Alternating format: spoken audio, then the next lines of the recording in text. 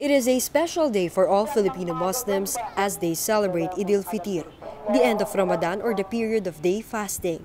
Thousands have gathered in mosques and open spaces for the morning prayer.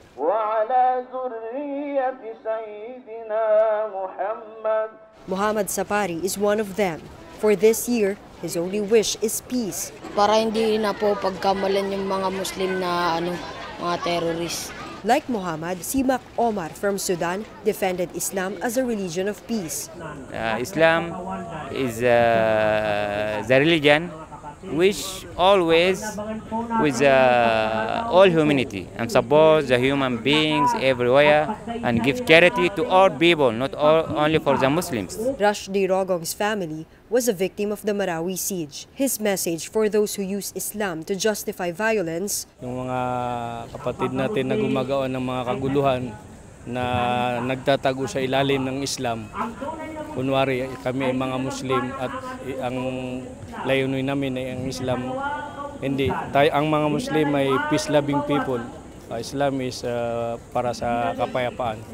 Hindi yung mga ganyan na sinisirang isang lugar. By passing the proposed Bangsamoro Basic Law, Muhammad Mali believes conflict in Mindanao will finally be resolved. Sana magkaroon na ng kapayapaan, yung mga revolutionary leaders namin magkaisa lahat.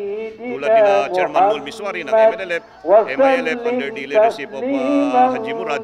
Tuloy-tuloy magsama-sama na ang religious, ang mga sultanate. Dito muna sa Biber, pagbigyan muna natin si Mr. President Rodrigo Duterte. Baka ito ng everlasting ang solution sa problema sa Mindanao. Aside from gathering in prayer, Eid'l Fitr is a joyous family occasion for Muslims.